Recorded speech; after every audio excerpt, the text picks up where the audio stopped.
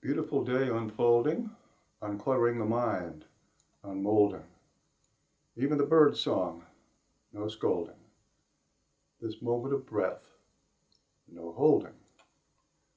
Amana, Aile, Shebar.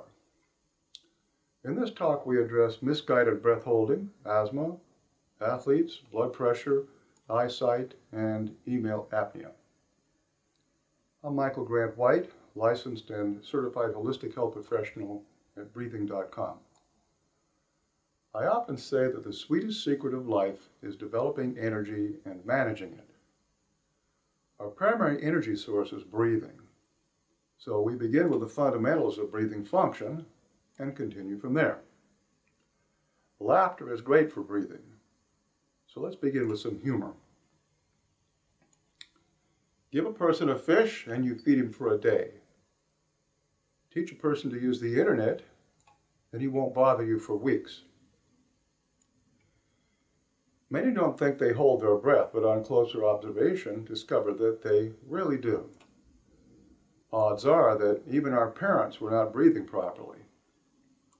We unconsciously unbalanced or shallow breathe in many situations, from simple day-to-day activities to highly stressed encounters. This develops what we call the speed bump of life, a severe block in breathing ease outlined in our DVD 1, or tightness across the chest and shortness of breath, causing or worsening almost every illness known to mankind. As children, we hold our breath to control the level of fear, anger, or even love or excitement. This becomes chronic and may stay with many through their entire lives in the form of shallow, unbalanced breathing. Excessive stress from infancy to adulthood overstimulates the startle reflex, explained in our DVD 1. This causes one's entire body to remain tightened and develop irregular breathing patterns one may never grow out of. Misguided breathing. There is a direct relationship between breathing and aliveness. To train people to underbreathe is, to me, counterintuitive. Breath holding exercises can lower the breathing rate, which usually is good, but may or may not relax.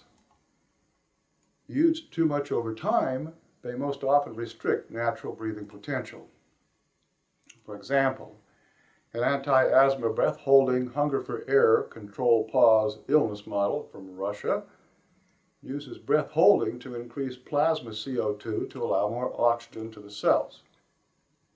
This may aid easier breathing a great deal for some, for a while. But when the restricted breathing habit invites lower cellular oxygen, where is the crossover point that lower cellular oxygen levels begin to compromise metabolism? The cells need copious oxygen, high lung volume, and breathing ease, without which adrenaline, histamine, cortisol, and inflammation can run rampant. Supplementing with extra oxygen is usually a very wise choice. But with the breathing pattern insights taught by the hunger for air CO2 approach, people may not be able to, or at least think they can't tolerate the extra oxygen because they have been trained from the perspective of illness rather than wellness. The key to optimal breathing is the breathing pattern and foundation, not so much the rate. The rate is important, but less so than the pattern.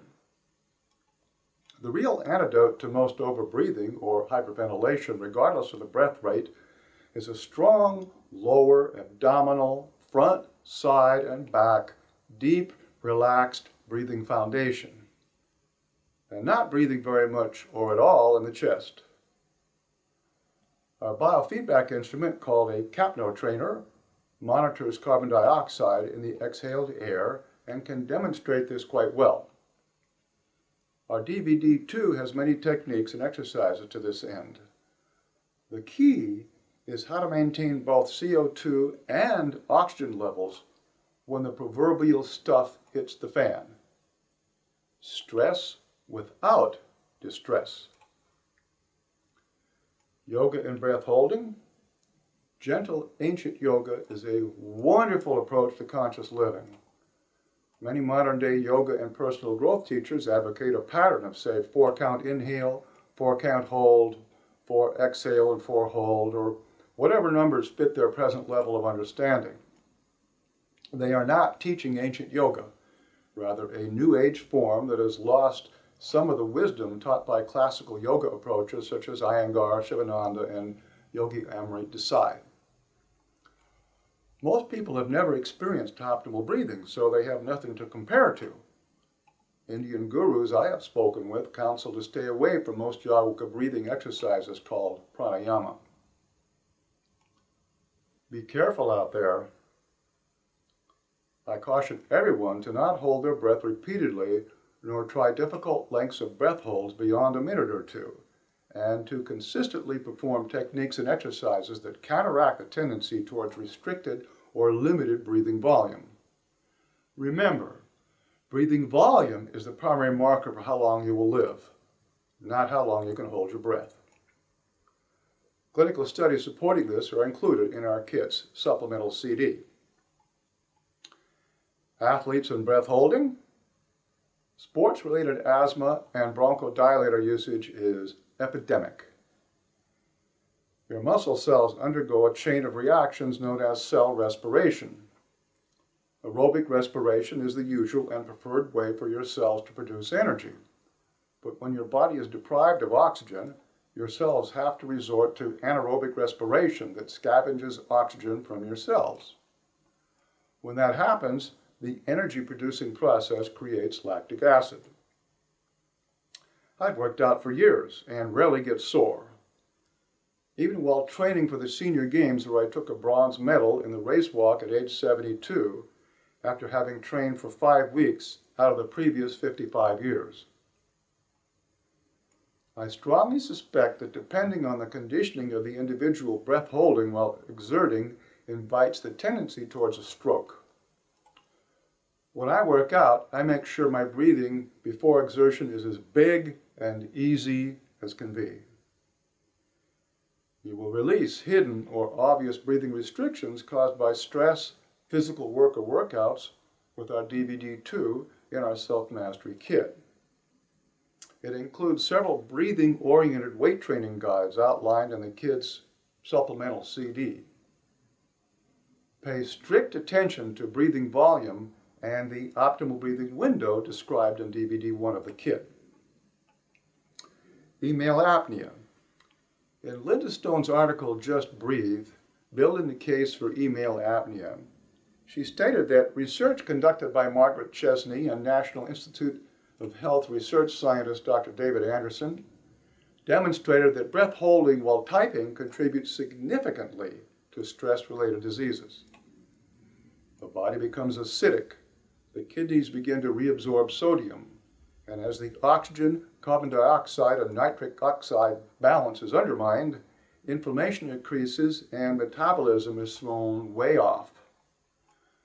I sure look forward to state-of-the-art talk to typing. Blood pressure.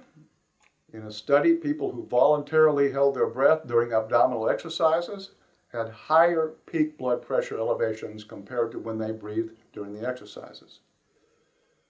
We show you how to reduce blood pressure in our DVD 2. Save the breath holding for extreme and life-threatening sports and certain modalities requiring special equipment and real-time monitoring.